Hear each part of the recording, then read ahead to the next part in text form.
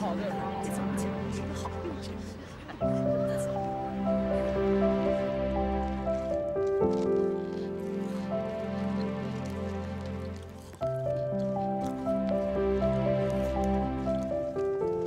还有多久呀？我都饿死了。马上，马上。那家新开的粤菜馆人特别多，我们去晚了就没位置了。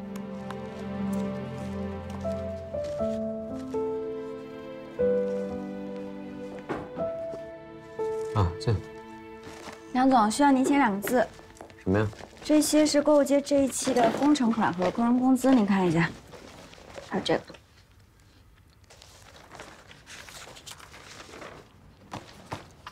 这么多吗？资金是不是有吃紧了？叫老毕过来。他已经下班了。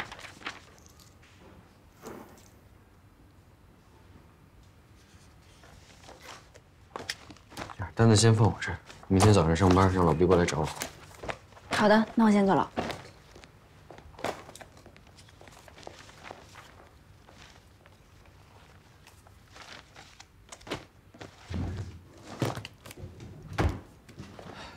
走吧。 想好吃什么了吗？刚刚不是说好粤菜了吗？我去过香港，我来点菜吧，请你吃点好的。行，走。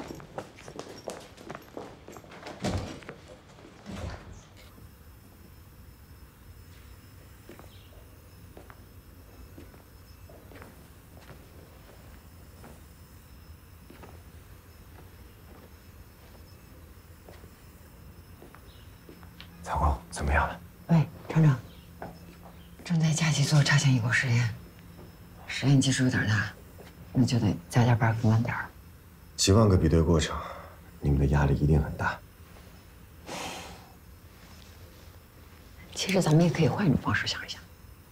你看啊，3万多种组合方式，咱们只要在试错过程里找到一种合适的，可以替代赋能环和一定洗色链，咱们就可以找到突破口。 今天部里来电话了，问我们的研究进度，催促我们在年底前要向部委提交报告。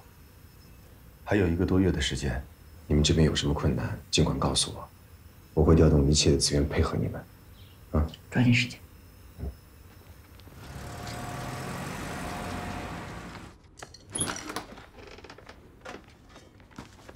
你就别忙了。31号床，明天手术，晚上12点之后禁食禁水，家属注意一下。 哎，谢谢啊。赶紧睡吧，啊。这手术咱不做了行吗？啊，人家大夫说，你这个手术啊，它不伤筋骨，那麻药一下去就啥都不知道了。 过几天就能拆线，还能活蹦乱跳的，咱不怕啊！不是，我不怕，这不做，兴许我以后还能生。人家龚新明给咱们介绍这主任，那是最好的大夫，人家可说了，你这个瘤，要是不做掉，那还会长，以后变成了癌，那就没得治了。我不怕，我真不怕。 你不怕，我还怕呢。别闹了，快睡觉。咱俩离了吧。说啥呢？你那么喜欢孩子，我不能耽误了你。你现在正当年，混的也好，找一个也不难。我不跟你扯这些，你赶紧的睡觉。 明天还得做手术，你听我已经想了好几天了。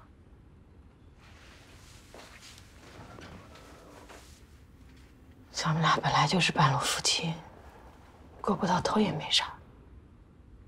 你说的对，咱俩是半路夫妻。那我坐牢的时候，你不也没扔下我吗？那我现在这时候把你给撇下了，那我雷东宝还是个人吗？你让别人戳我脊梁骨啊？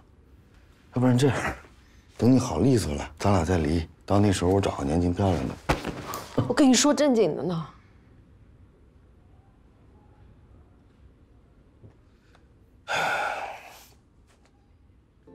以后啊，咱俩就大半过日子，你照顾我，我照顾你。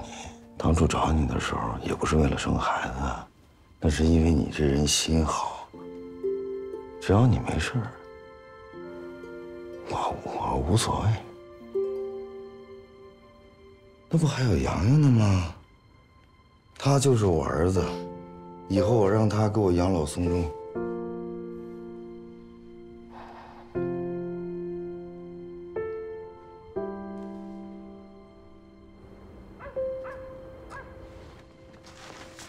您好，您好，请问那个雷震山家在哪儿？您知道吗？就这第一家就是，就那个第一个门是吧？对。哎，谢谢您啊。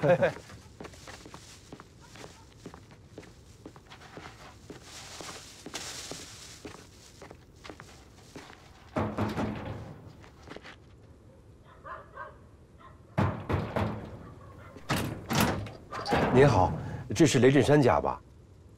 我是他们厂领导。听说他妈妈病了，我来看看。您是？谢谢。雷震山在家吗？啊，我买了点东西，就表达一点心意。雷震山要是不在家的话，麻烦您转告他，就说祝他妈妈早日康复。我就是他妈，一时半会儿死不了呢。这肯定是给整误会了。那这样，这东西您先收着啊，也祝您健健康康的。那龚书记，小山，你脸怎么了？我看，怎么回事啊？龚书记，是我让人给打了。我这阵儿不敢在厂里露面，所以我骗您说我妈生病。要谁打的？雷东宝吧？不是，你是不是干什么伤天害理的事了？你让东宝下这么狠的手，你跟外汇合同有没有关系啊？啊，你最近签那个公司退约了，这中间是不是有关联啊？我跟您说实话，雷东宝说我没有把外汇卖给他找的那家，说我拿回扣了。你拿了？我没拿呀。您要是不信，你可以查我账呀。实在不行，让警察来把我家抄了。你看我家有没有那么多钱？再说了，我怎么找到外汇公司，怎么比的价，您是不是最清楚？这在雷东宝眼里，只要是个人，那就有私心。那你别说我拿还是没拿，他都说我拿了。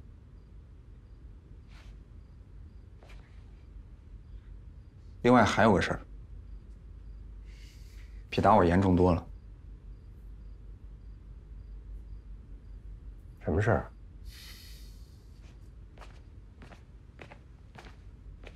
什么事儿说呀？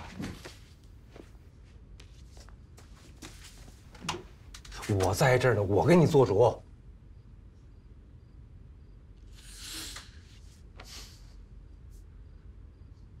集群的电线商标，雷东宝给注册到小雷家了。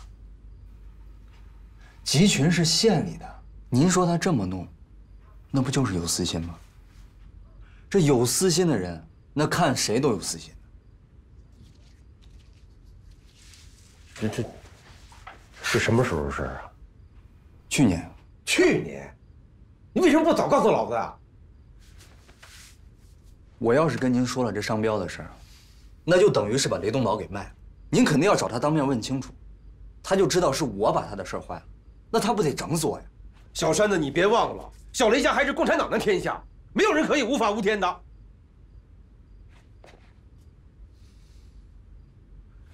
商标的事儿，为什么要在这个时候告诉我？商标的事儿，是我替他办的。我当时自学的法律，雷东宝说这个事儿只有我能办，我还挺得意，我稀里糊涂给他把这事儿就办了。那我也没想着我要问他，他要这商标要干嘛嘛？那这么大的事，你不问个前因后果，你就敢给他办吗？我的龚书记，哎，这个村里雷东宝就是天啊，他想办的事儿，有谁敢多问了？你看他停了村里面的分红，断了乡亲们的财路，又有谁敢闹事儿了？您是外路人，您不了解小雷家的这个情况，咱村里面那个老书记，把雷东宝一手扶上马的恩人，就因为后面碍了雷东宝的事儿，一手被他给整死了。死了还给人安了一个贪污的罪名，就连那老书记的儿子，被整得现在都不敢回小雷家。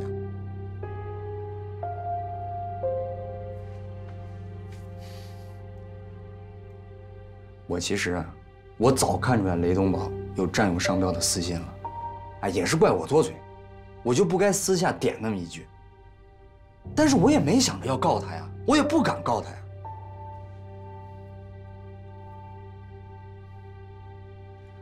龚书记，我跟您说，只要是县里知道他雷东宝有独占集群的这个想法，我是死是活我无所谓。龚书记。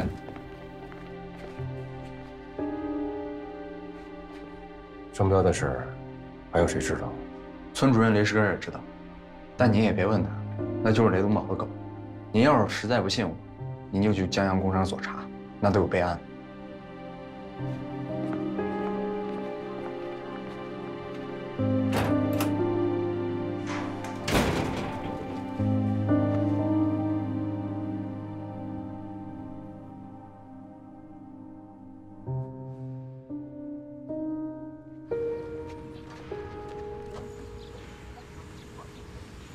本来还想靠着那点分红给自己长长脸呢，这下可好，今年的分红没了，过年回娘家可不得撅死。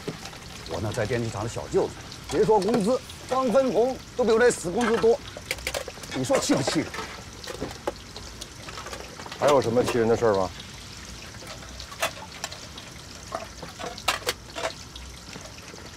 我问你话呢？书记，有胆子说小话，没胆子当我面说吗？书记，那个他是不是一车间的？是他就是平时好喝点酒，发发牢骚，那个嘴上没个把门的。您消消气儿，消消气儿。现在工人呢有情绪，你是宣传干事，你了解。没事儿，你要是有牢骚呢，你也可以说啊。没有分红这个事儿，是雷东宝的主意还是您的主意？有区别吗？我不是小雷家的人，分红有没有跟我没关系。我就从我自己的角度说，那咱们以前不光有工资，还有奖金，大家的生活是比较宽裕的，我们也是有奔头的。你们领导一句话，奖金没了，集群任务加重了，短时间没奖金，我们没有怨言，都是为了企业。你们一张嘴2年没奖金，我们是工人，我们得赚钱养家。你们说2年以后我们能过上好日子？你们这大饼画的时间也太长了。2年以后。你们是赚得生育了，我们呢？你们领导就能保证2年以后我们等的好日子吗？婚假请完了请病假，病假请完了请事假，回头是不是连你老婆的产假一起请了？啊？回头再说。龚书记，龚书记2件事情啊，第一。现在厂里的工人情绪问题非常大，消极怠工。上次的事故怎么出的，你应该还能记得。这个事儿我做检讨，下午我就开一个安全生产会。第2件事情，你们1车间的产量明显跟不上，外贸订单就是一股绳，2个车间呢要齐头并进，谁也不能掉链子。如果因为一些内部原因造成减产，耽误了我的订单，到那个时候，你是负责人，我只能去追你的责。龚书记。那这件事儿我就得向您取经了。新车间那些不满分红的工人，您是如何调动他们的积极性的呢？新车间刚成立的时候，从1车间挖走了多少技术好的工人？剩下的那些人和小雷家都是沾亲带故的，我怎么收拾他们？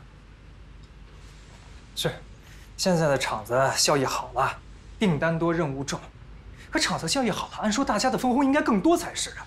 现在正是大家赚钱的好时候，可你们倒好啊！一拍巴掌，2年的分红没了，大家伙心里有气，我也有。龚书记，别说调动他们的积极性了，现在我连完成基本的生产指标都难。那天开会的时候，咱们雷总经理可是说了啊，谁要是不好好干活，他就收拾谁。我已经好几天没有见过雷总经理的影了，这把尚方宝剑我从哪儿拿？再说了，我敢拿吗？哪有这么多废话？你的工作就是给老子解决问题。我解决问题，我现在就去开安全生产会。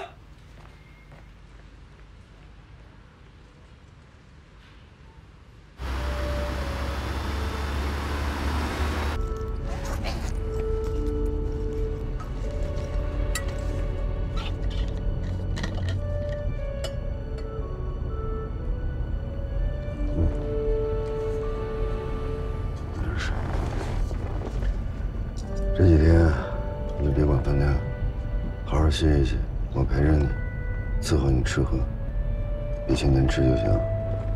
没关系，不累，我可以做。你就听我的。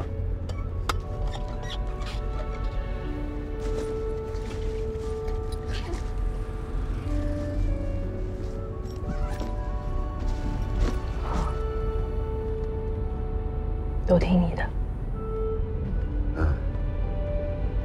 把杨接回来吧，顺便把转学给他办了，以后就让他在江阳上学。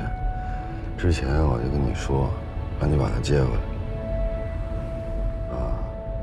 那会儿我进去，你就把我的话当成放屁了。那个时候啊，根本就顾不上这个小鬼头。现在顾得上了。把他接回来，咱们一家三口守着，好好过日子。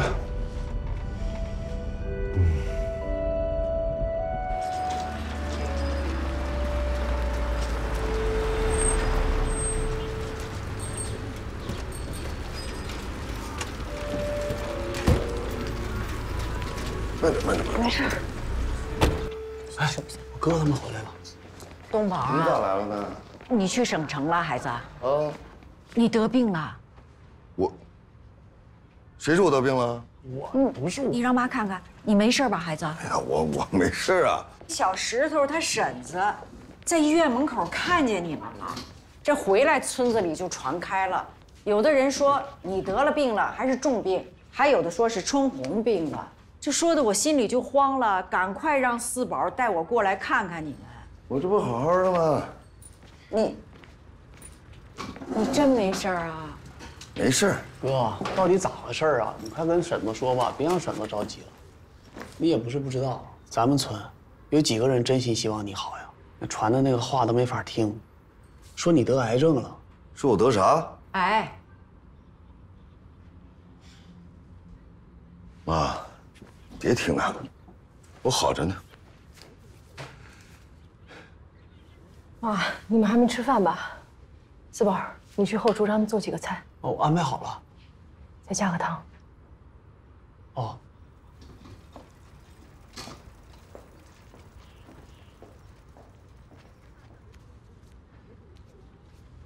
妈。是我病了。你得的？那你得的什么病啊？子宫肌瘤。市里的医院拿不准，东宝陪我去了省里，瘤子已经摘了，住了几天院。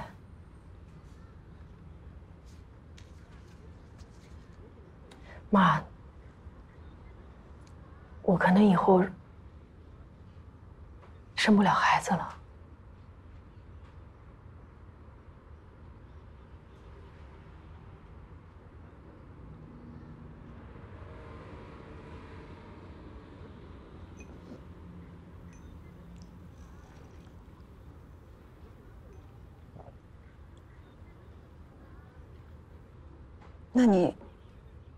那你现在这身子治得怎么样了呀？没啥事儿，都挺好的。那就好。我去厨房去。不是安排四宝去了吗？你想说啥就说出来。是啊，我这心里啊，一直盼着你们能有个娃，给咱们老雷家留个后。那你说，现在可能没有娃了，那没娃就按没娃的过吧啊！你到底要表达啥呀？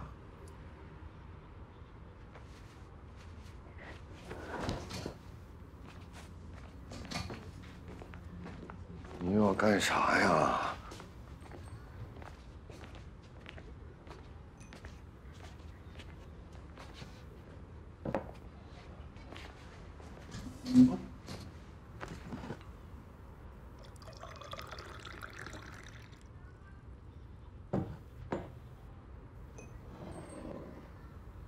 春红啊，我这心里啊有些话一直没和你说，今天咱们就说开了。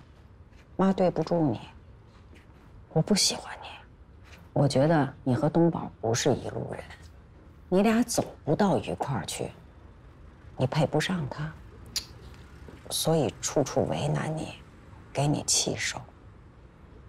这后来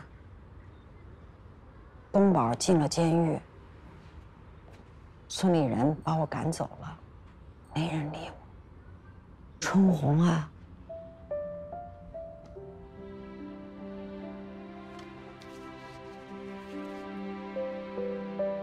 妈当时连死的心都有了。我没想到你能把我带到城里，对我那么好。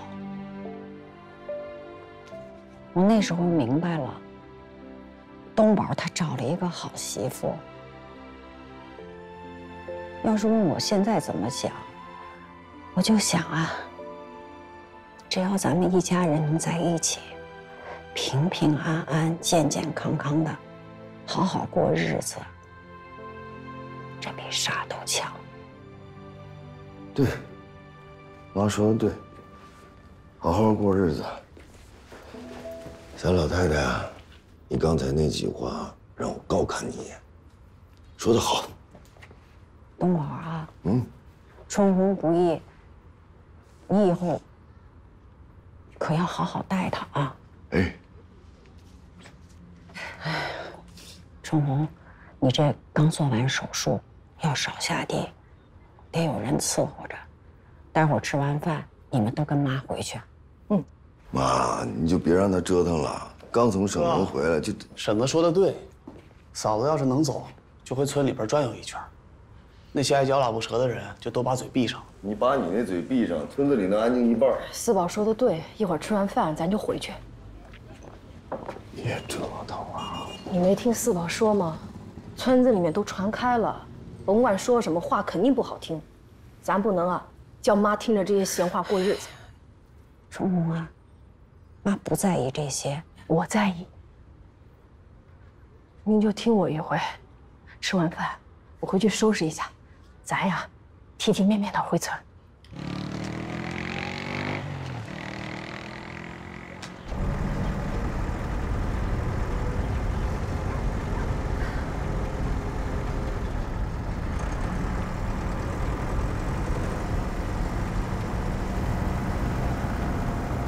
四宝，停车。停这儿算怎么回事？开家门口去。你听我的。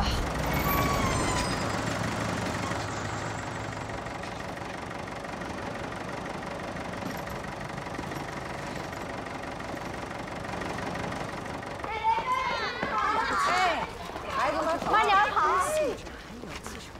妈，你冷不冷？你把手给穿进去啊！你也是，没事没事。看谁来了？没事。哟，七婶没下地啊？没有下地，我们回来了。东宝家，你们都回来了，都挺好的嘛。都挺好的。听说你去省里了？是啊，我这不陪着东宝去省里见见领导吗？都知道啊，东宝跟省里关系好。哎呦，你瞧瞧，还是东宝本事大。是，他婶子啊，你有福气。我当然有福气了，我这个儿媳妇啊，比亲闺女还要亲呢。你看这不。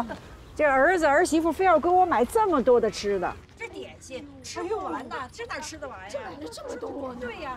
哎，有时间到家里来一起吃啊！啊，行，好了，回头来家吃饭啊！行，那就去。哟，大妹子，你这气色可不太好啊。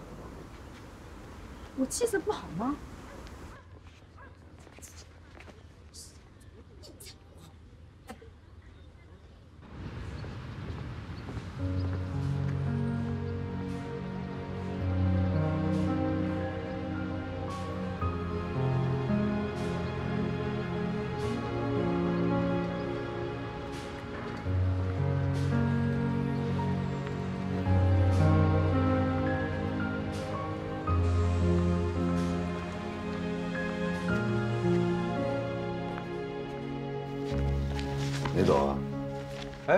回来了。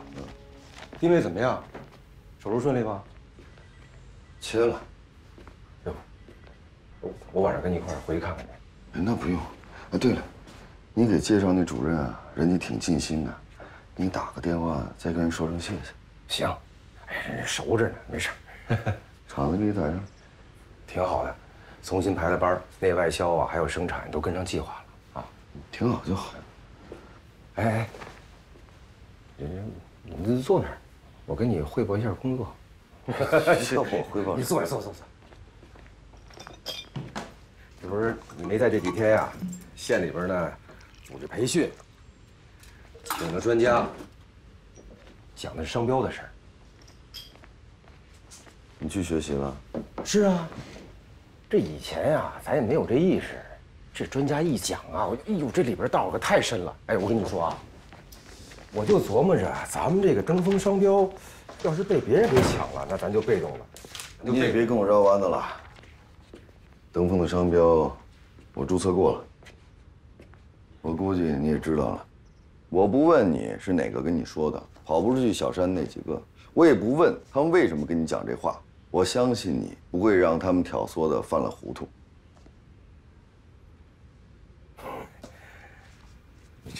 你这一说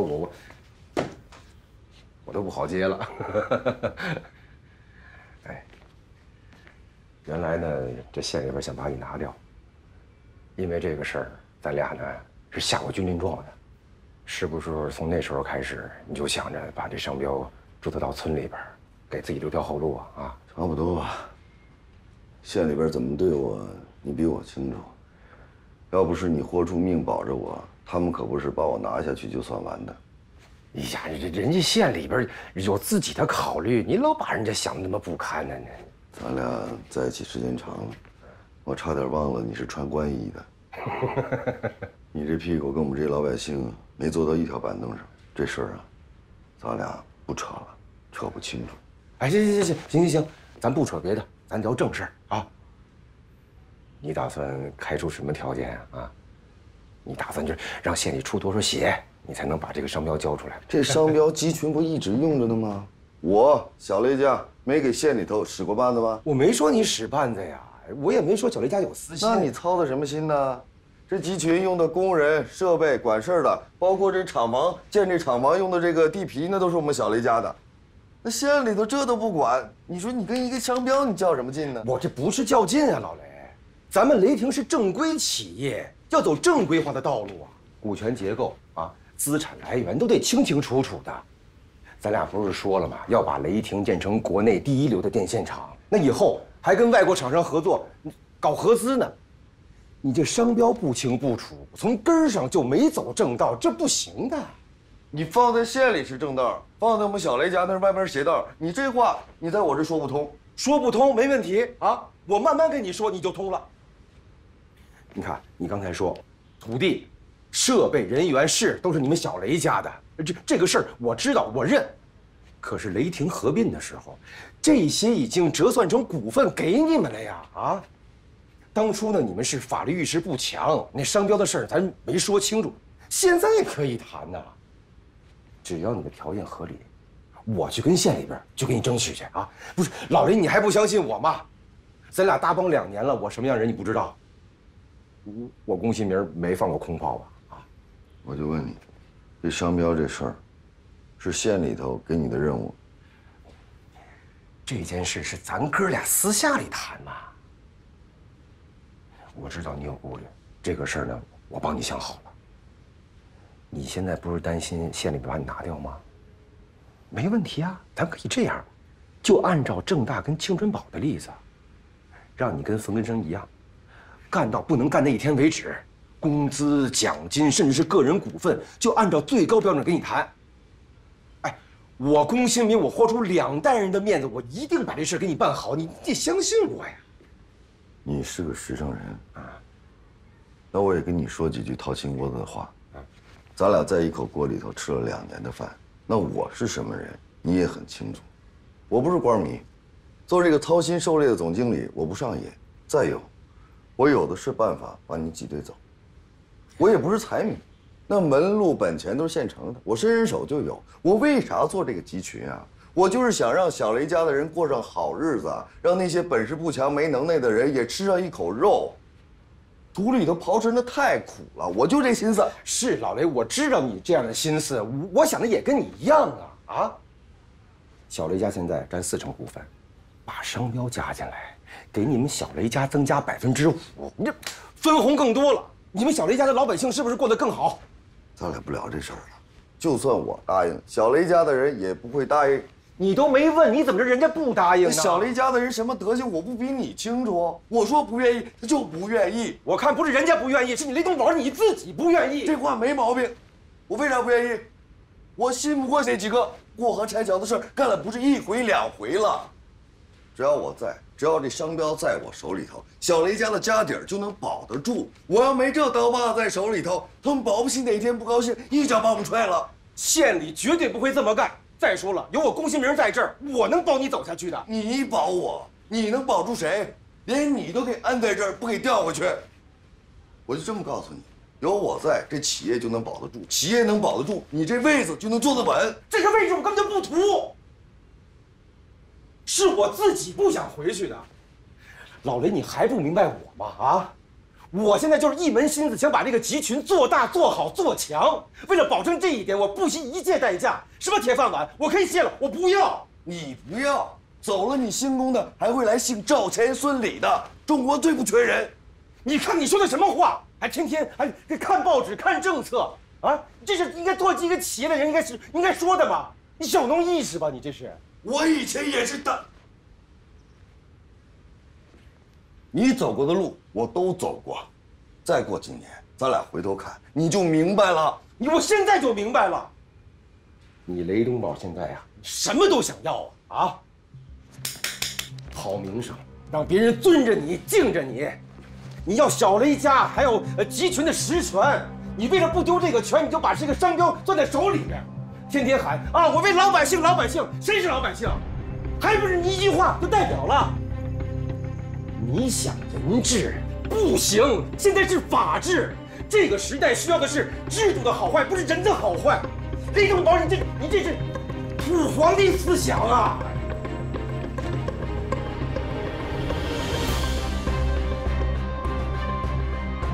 我想当皇帝，别人不知道，你最清楚。我们家那口子刚把子宫给切了，我也想要儿子。我当皇帝，这把椅子传给谁呀？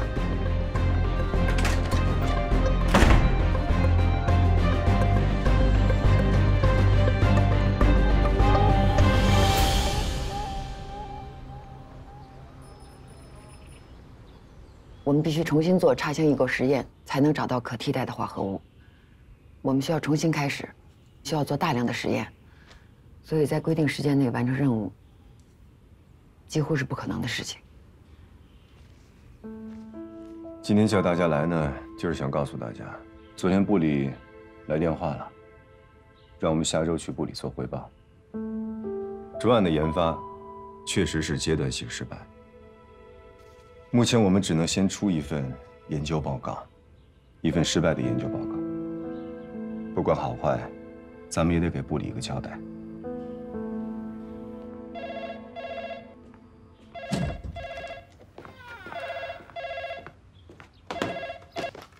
你好，你怎么来东海了？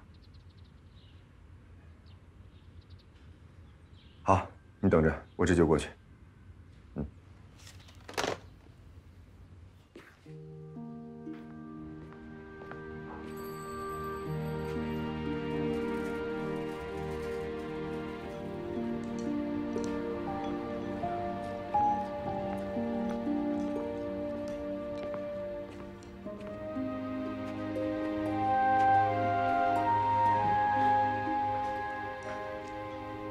委屈你了，让宋大厂长陪我在这儿吃饭。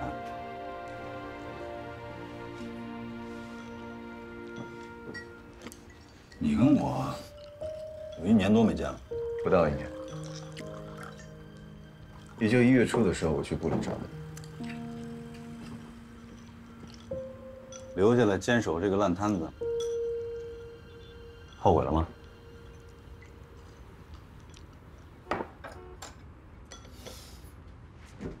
说说吧，这一年都搞什么了？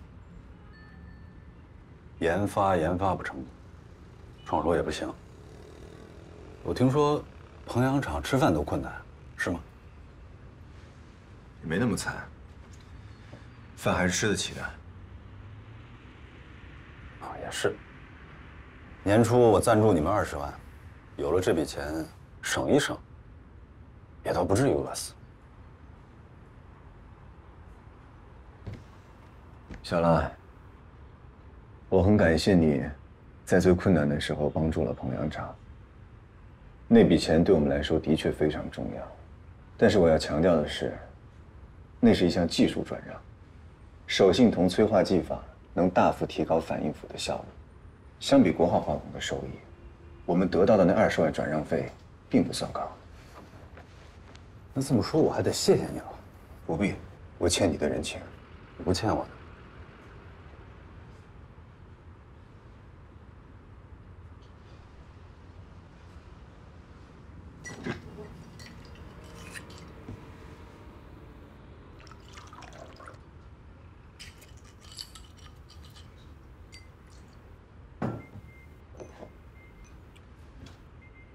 我不是来看你笑话。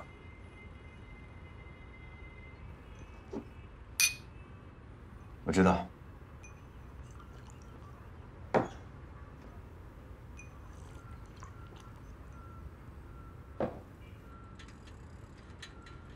国浩化工刚刚收购了华新化工，未来这段时间还会继续收购一些中大型化工企业。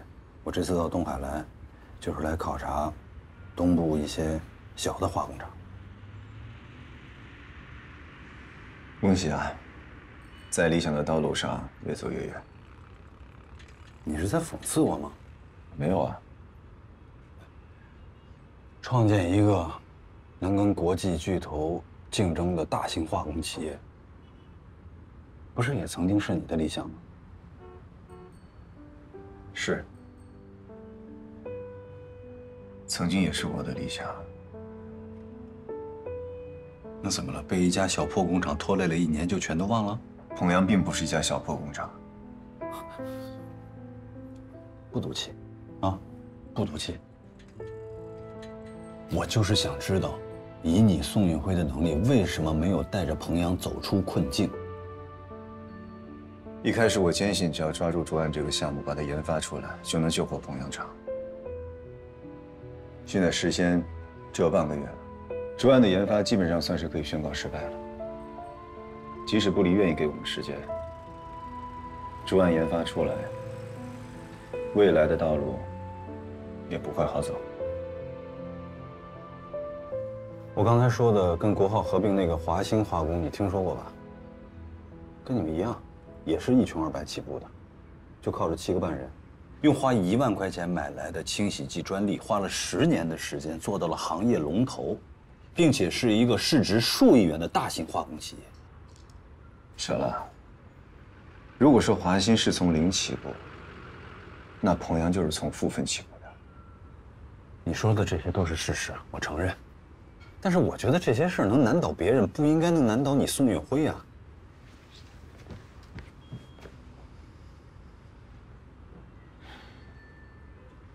刚到彭阳的时候，我也以为经营好一家小厂不难，不就养活几百号人？按照工资每月128元计算，1个月只要完成6万块的净利润就可以。按照农药行业的利润率倒推，1年只要有300万的销售额就能达标。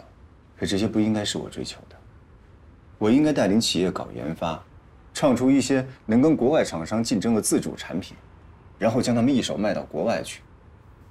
可现实就是这么残酷，我费尽力气吃尽苦头，也只能勉强维持这家小破工厂没有被关停。你终于肯承认这是一家小破工厂。我以为你非常清楚，只要砍掉彭阳厂的包袱，维持一个60、70人的规模，只保留技术骨干，彭阳厂的日子不会像现在这么难过。可你呢？1年过去了，只精简了20多人，倒是有30多个骨干自己跑。我不是没有想过，那为什么不这么干呢？宋运辉，你千万别跟我说你跟彭阳厂这些人处出感情来了啊！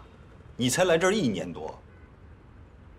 当初在东海厂的时候，你为了不承担跟主营业务不相关的这些包袱，一纸报告打上来，砍掉了200多个后勤人员。他们跟你相处的时间不是更长吗？东海厂毕竟不像彭阳厂。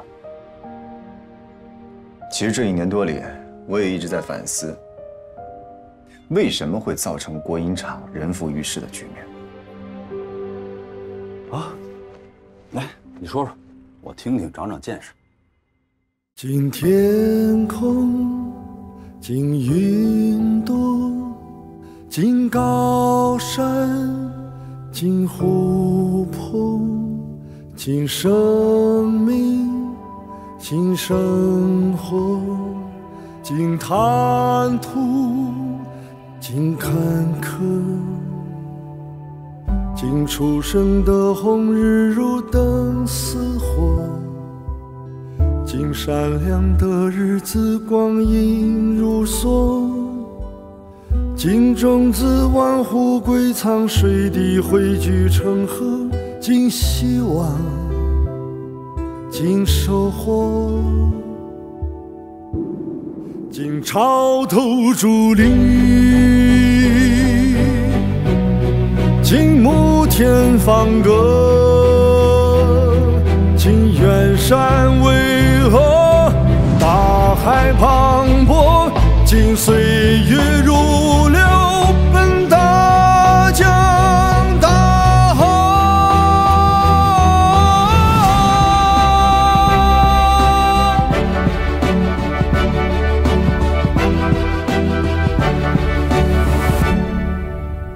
尽落花时节，云天收霞色，尽木叶秋声，池满水尽游，尽尘埃荡涤沙砾，尽平凡的你我，尽世间温柔，世间多么，尽生命蓬勃，尽长风如歌，尽璀璨星河，万家灯火，尽岁月如流，尽大江大河。